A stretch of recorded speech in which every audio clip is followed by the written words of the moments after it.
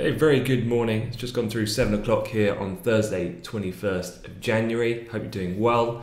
For any of those who didn't or haven't not yet seen it, we had a really fantastic masterclass session with Hani Redder of Pinebridge Investments yesterday. He gave a fantastic kind of open Q&A about his kind of structure and approach to kind of how he defines his macro strategy with his team. So some really great insights there, so do check that out on the Amplify Live portal when you have time. But otherwise, look, let's get straight into it and talk about the markets this morning. And yeah, all-time highs, right on cue, of course, for Biden's inauguration. All three major indices continuing that higher close on Wall Street we had last night. Outperformance once again in the Nasdaq was up 2.3% comparative to the Dow, up just 0.8%, and the S&P up just 1.4%. Kind of 2 points on that, I would say. One is that stimulus with the vaccine rollout and then all the right kind of influential members in the right positions, i.e. that being Biden at the helm, supported by Yellen at the Treasury and Powell at the Fed, has just got people feeling pretty bullish, as I was kind of saying in yesterday's briefing. The idea here being it's almost like a subtle Goldilocks scenario, which is something a word that's bandied about a lot in recent years, particularly under Yellen's leadership. And it's this idea that rates aren't going to change realistically in the US anytime soon. And as we were discussing a few weeks ago, I did feel like the taper word going around was a little bit premature, and that's kind of fallen away quite quickly. But if they do go big, then obviously that's a bullish factor on the fiscal side, supported by an accommodative kind of environment from the central bank being supportive of that. And then the other thing is, of course, the second point, the idea that the Senate is so wafer thin in terms of the majority that the Democrats have, that there can't really be much in the way of probably substantial policy change.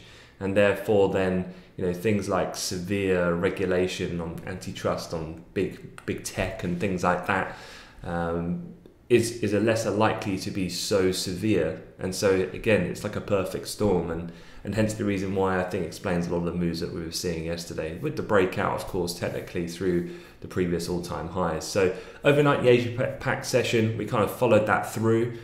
So stock indices marginally higher again, going into the European Open. Whenever the market moves like this, it's not too surprising to see at least at some point a degree of consolidation, perhaps before then we see the next kind of move. So here we've had a little bit of a pullback from the initial overnight Asia Pac highs, so just responding to the late Wall Street top that we saw in the futures market here, looking at the S&P, and just finding a bit of a floor this morning in the European session. So it'd be interesting to see now, do we just hold and consolidate around that until the US come back in?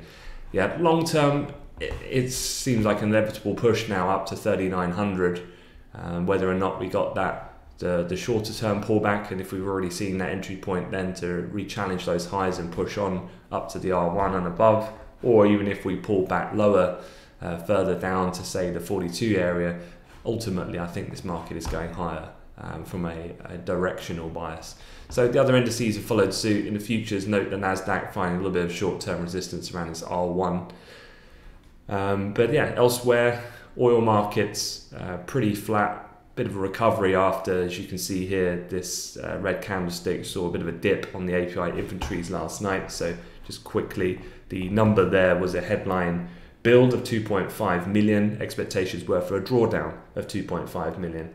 Do note though that Cushing was a draw of 4.3 million. Gasoline, there was a build of 1.1 million. So net, there wasn't any sustainable reaction to those APIs last night. Despite the slight breakdown in price that we've had, we've recovered and we're pretty much scratched from where we were. So I think those inventories are a bit of a moot point, to be honest. T-note's pretty uninteresting this morning. Quick look at gold. Well, actually, before sticking on the commodities, with oil, although those APIs a little bit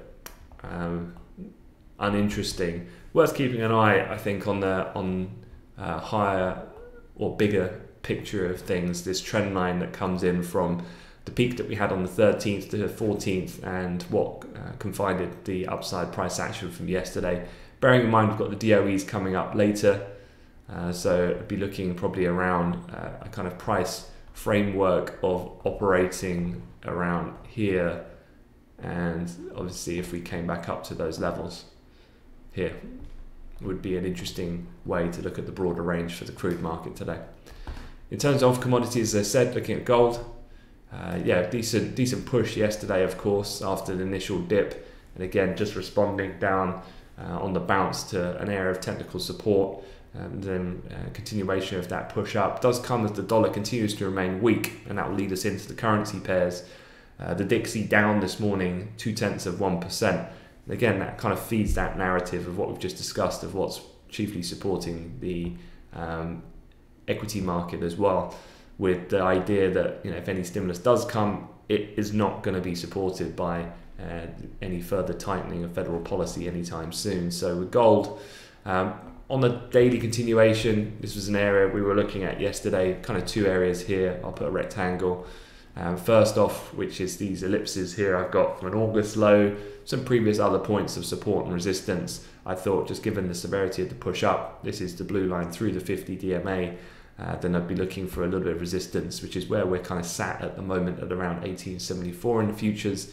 Any further push up, I'd be keeping an eye around that level, which would come in today's session around 1890 type of area, which would be that descending trend line going back from the peak of activity we saw when we were right up in excess of 2000 back in the summer of this year. In those currency markets, cable is at some interesting levels, continues to rally irrespective of the fact that the COVID situation and death count is particularly harrowing at the moment in the UK. Hospitals are still being severely stressed at this point in time, and there's a lot of questions about the effectiveness in an Imperial College study that I've seen come out this morning of what this latest national lockdown has actually done, which is in fact very little. But nonetheless, I think when it comes to interpreting that news flow, I can update you on some other COVID stuff in a moment. I think you've just got to focus on what the market's moving on at the moment, and unless it is quite definitive where a new variant emerges that does render those vaccines redundant, which isn't happening at the moment, and work's being done to safeguard against that, well then I don't really see too much more of an impact that could have at this point in time, all things remaining equal. So as much as there's bearish news out there, I think at the moment you've got prevailing dollar weakness that is supporting both major pairs, which are both up this morning, perhaps a little bit outperformance in cable. And you can see here cable coming up to what is in the last week's worth of price activity, a fairly interesting area of resistance. It's had a little push up, finding some resistance around R1 in the future. We did have almost like a false break yesterday morning. But if you look on the daily continuation, this is a big level for sterling. And this 137 kind of 13 does mark the high that we were trading at around SEP of 2017, a support area in March 2018. So push above here does open up the prospects of a further move higher. I do think that will happen, whether that's today, the coming days or weeks. I do think that we are going to push higher here. I think that the national lockdown in the UK will get extended, which you would equate to being a negative in terms of general activity economically in our country. But the idea being here is that so far, I think the vaccine program, albeit I think they'll miss their initial target for mid-Feb, is going better because people, I guess, benchmark it against comparative to how well it's being administered elsewhere. And the UK is being relatively good, irrespective again of some other news talking about some of these super centres they're setting up are actually not viable in terms of location for hundreds of thousands of people around Britain. Again, I think people love to dwell on the negative news at the moment. This market's moving up, and again, it's mainly a dollar weaker story. Brexit obviously is a side issue right now. No one's talking about that, and neither should they. It's not really that important for markets if you're talking about the intraday environment. So something to keep an eye on. I guess where we close today this week could be quite interesting then for the following week. Do we start to see then a further kick on and continuation for the time being in sterling? Euro, obviously we'll talk about that more later. ECB is going to be firmly in the crosshairs for what's probably going to be moving markets later on in terms of the press conference with Christine Lagarde. So let's go through a couple of the headlines this morning, and not focusing on the inauguration of Biden. He has done a number of policy changes. Obviously, I think there was 15 executive orders he had done yesterday. Some of those could be quite impactful in terms of the Keystone Pipeline change. It's going to impact perhaps relationships with Canada short term, but also some of the related pipeline stock names in the US. But away from a lot of that, I think the main thing now is talking about the stimulus he's proposed, what can he actually get passed and how timely is it going to be.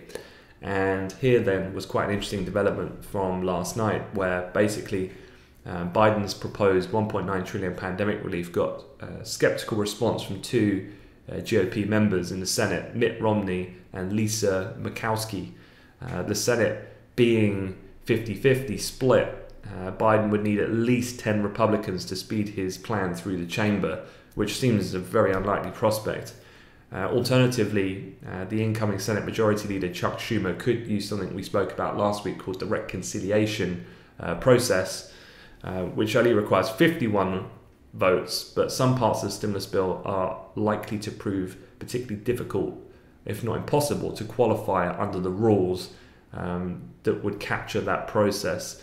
And ultimately as well, something that Citi were talking about last week is that just inactioning reconciliation as a process is not something you can just roll out time and time again.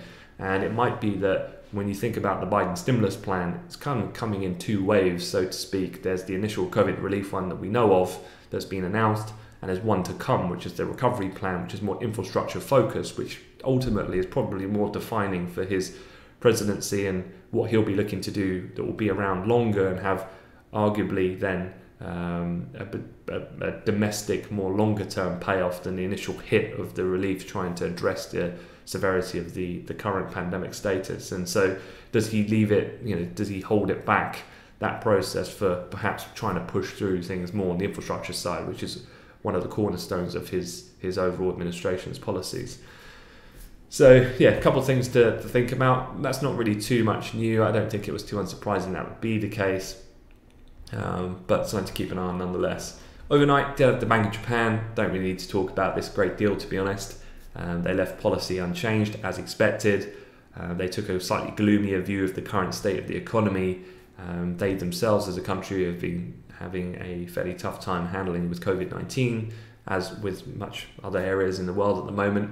The BOJ concluded that weaker growth at the end of the current fiscal year and government stimulus package announced last month, though, would result in a stronger rebound in the year initiated in April. So reaction in the end, not really a great deal. If anything, a little bit of strength just coming in, but probably in part helped by the overall risk appetite that's been present across asset classes with the general continuation of the equity move and the positive sentiment from yesterday. So look at the dollar yen future sitting around support on its S1 at the moment this morning. Going to COVID, Germany and Britain, you probably saw yesterday, suffered their worst record daily death count. And three other things to be aware of, though, on the back of this. One is that those countries particularly suffering from the new emergence of this latest variant. Definitely then I think it requires vigilance, that you've got to keep an eye on these things, even though perhaps they're not having a direct market impact for now, at least. So this was an interesting article that came out in the Telegraph last night, just after about 9:30 p.m. And it was talking about Oxford scientists. So obviously Oxford University being the ones that have been working in conjunction with and in collaboration with AstraZeneca, that they're preparing a new vaccine version to combat these emerging strains. So, strategically absolutely makes sense. They probably have accumulated now, given the rapid outbreak of the new variant, enough data to be able to try to already put this into play. I guess the question comes more about pulling the trigger on the actual manufacturing, given the cost implications that has. So I think that's quite a positive development. Prime Minister Boris Johnson is said to be holding pretty intensive talks with the scientists at the moment.